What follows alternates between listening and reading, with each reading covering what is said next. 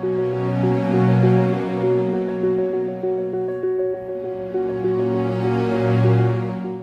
guys, this is Dr.Jushya Sarin, and in this video I'm going to show you the correct way of retinoid application. So if you have been prescribed your retinoid, remember a few things.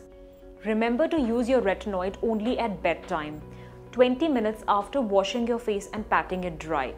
Take a very little quantity. We ideally suggest a pea-sized quantity to be taken for the entire face. Divide it into 6 parts, 2 on the cheeks, 1 on the chin and 1 on the forehead, and gently massage to cover the entire area of your face. After you have covered the entire area, whatever is left behind on your finger, just dab it on the bridge of your nose and on the upper lips. Remember, when you're applying your retinoid, it should not be applied on the areas closer to your eyes, closer to your nose corners and closer to your mouth corners.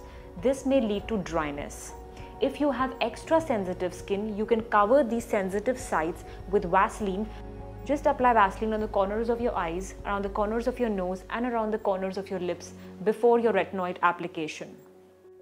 After you wash your face in the morning, your skin should feel a little dry, irritated, red or sensitive. This is normal and this happens with retinoids.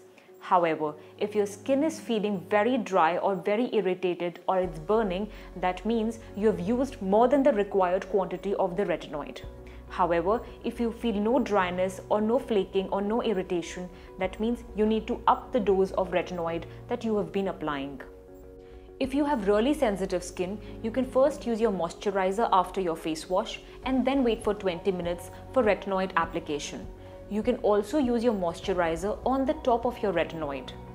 Remember to always wear your sunscreen the next day of retinoid application.